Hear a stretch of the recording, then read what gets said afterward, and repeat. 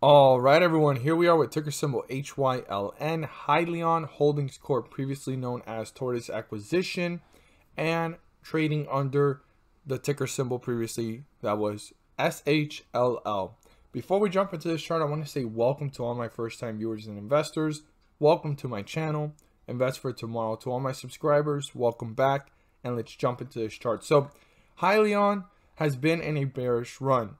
We have seen it for quite some time now, for a whole entire month. Basically, it had broken through the 50-day moving average. It's been in bearish trajectory for a while, and the bulls tried breaking through it several times. I'd say about significantly about 5 times, 2 times here, 2 times here, and another time here. So 5 times. And I had stated that if it broke through certain numbers, we would see newer lows.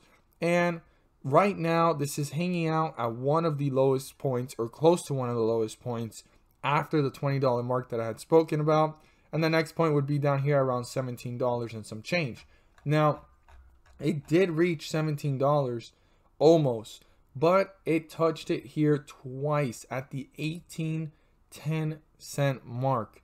That is the lowest point we've seen in this bearish run, and it almost reached the $17 mark and missed it by a little bit.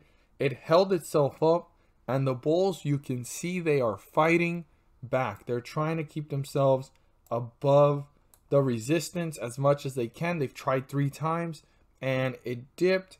And one of the last times is here now, closer to aftermarket hours, and we have to see if the bulls can continue to try to put up this fight and build momentum here to break through resistance, hold themselves up, reach the 50-day moving average, and get back into bullish territory. So very important for every investor to keep in mind.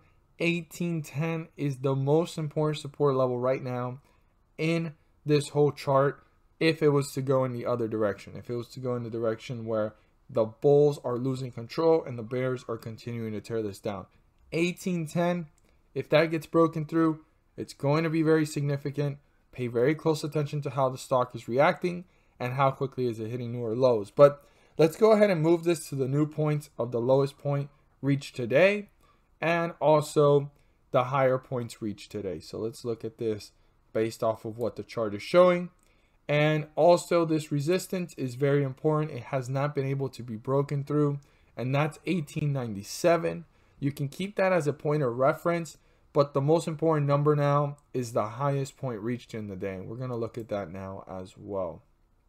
This is our new resistance level and our new supports. So the 50-day moving average is up here at 1935. Super important number. As long as we're below it, the bears are in control. The moment we cross 1935 and pull away from it, we're getting deeper into bullish territory, and the bulls are starting to gain control. But before breaking through the 50-day moving average, the bulls need to break through resistance. That resistance is 1919. That's the highest point that they reached today. That is one of the most important points right now for the bulls to continue this momentum and get closer to the 50-day moving average to get back into bullish territory. So 1919 needs to be turned into a support, and the bulls need to pull away from it to get closer to the 50-day moving average. Once again, as I've stated earlier, to get back into bullish territory and start to reach new highs and new resistance levels. Now, if the bulls break through 1919, it does not signify that they've confirmed gaining control over the chart and that they're on their way to the 50-day moving average. That is just one stepping stone to get there. We're still in bearish territory between 1919 and 1935. There's still that window where the bears can actually reappear and stop the bulls from crossing over. So it's super important to keep that in mind. And that is just an indicator breaking through this resistance and turning it into support for us investors on where this is probably heading, and that it's getting closer to the 50-day moving average, which is a good indicator for the bulls.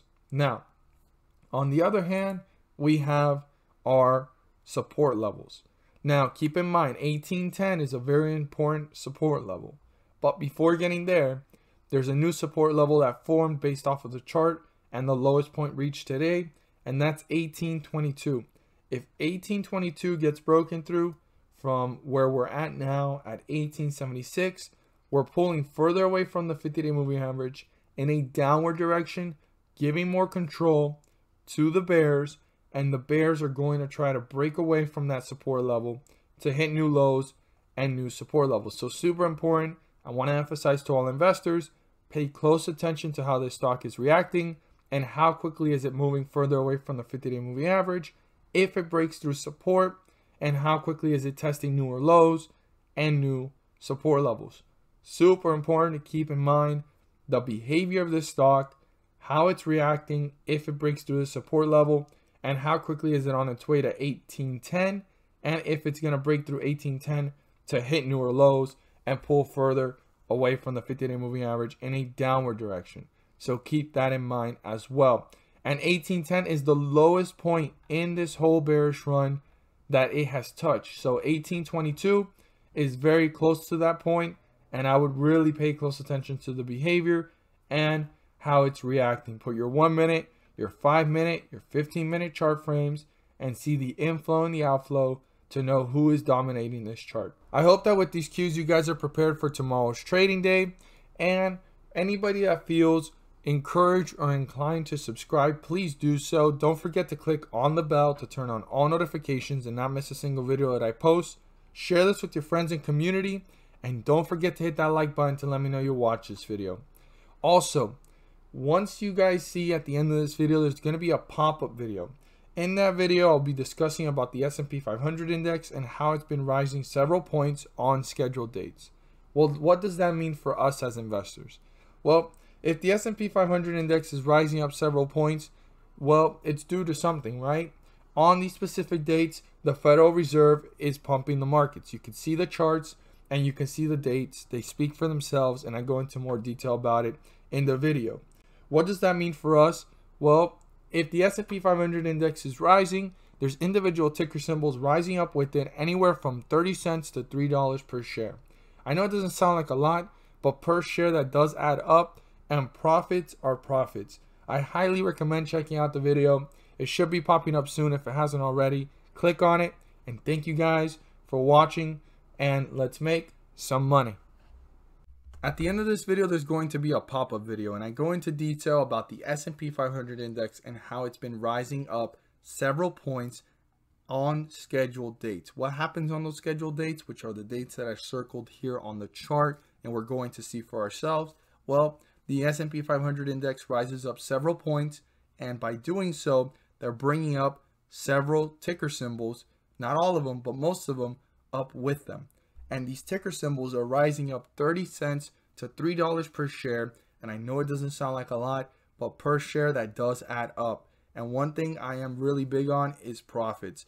If you put $1 into the market and you get out with $2, you've made profits. You've done what the whole purpose of being in the market is for, to maximize profits and minimize losses. And with the Federal Reserve pumping the markets on these scheduled dates, bringing the S&P 500 index up also brings up individual ticker symbols with them. And again, 30 cents to $3 may not sound like a lot of profit per share, but that does add up. And like I say, profits are profits. So we're going to look here at some of the dates so that you guys can see what I talk about in the video. And it's a weekly series.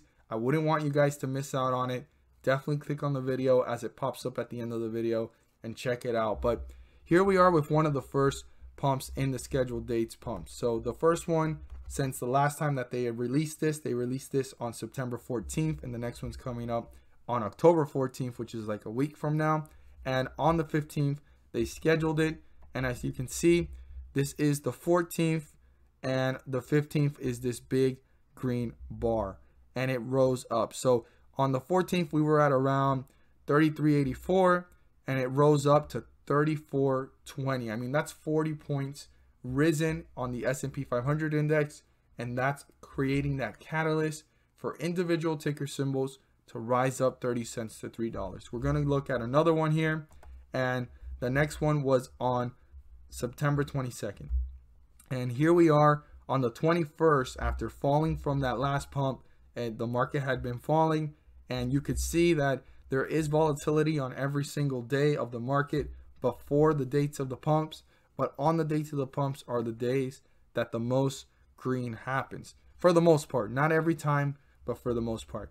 But on the 21st, which was a Monday, it was rising up and it rose up to this point here. And the next one was the 22nd. So this is the last 21st candlestick and this is the first 22nd candlesticks. And we were at 32.70. This one rose up all the way up here to this point right here. This was the last 22nd candlestick to 33.19. I mean, if we go back, we were at 32.70, 33.19. That's almost 50-point jump here for the S&P 500 index. And again, individual ticker symbols rose up with it, and it created that catalyst a little bit before the anticipation, and on that date, it rose up. Now, on this next pump, which was a little bit different, there was a catalyst formed beforehand, and it rose up to these highs on the 28th of about 33.59. It actually dipped on the date of the next pump, which we see it here, which was on the 29th of September. And the next one was on the 6th, which just happened yesterday. And it actually slightly dipped. Now, not every time is these pumps going to rise up the market like we've seen here by a lot of points, but it still rises it back up or levels it off from hitting newer lows and leveling off the market itself. Because if we look at the previous notes that I did beforehand, it was actually rising up with it. The volatility was there, but you were able to buy, like for example, how we bought here on the 15th and it rose up. Well, it's been falling and then very volatile here, up and down. Beforehand, you can buy at the beginning of the scheduled pump dates and hold a couple weeks and ride out several pumps, and you were going on your way up. But right now, even as the market's going down, it's a great opportunity to take advantage of the fact that the Federal Reserve is pumping the markets and there's an opportunity to make profits. So here we are on the 29th, and it fell to lows of 33.28 and it rose up to these highs here of 33.49. I know it doesn't sound like a lot, but that's still a 20-point jump after dipping and recovering, and then it continued to work its way up to newer highs. Now here on the 6th, which on the 5th it started to rise, it leveled off. This is the last candlestick of the 5th coming up right now, and we're about to see it here. Yes, this is the last candlestick of the 5th, and it rose up, and all the way to the last candlestick of the 6th, it rose up another 20 points. I mean, we're down here and it ended up around here. So right now, something I'm noticing is that these pumps are creating less of an effect on the market, but it's creating that upward direction from falling to newer lows, but it's still helping the market rise up. And even though the S&P 500 index is rising several points, there are individual ticker symbols rising up, like I said, 30 cents to $3. Check out the video. I go into more detail. I don't want you guys to miss out on this great information. Click on it, and thank you guys so much for watching, and let's make some money.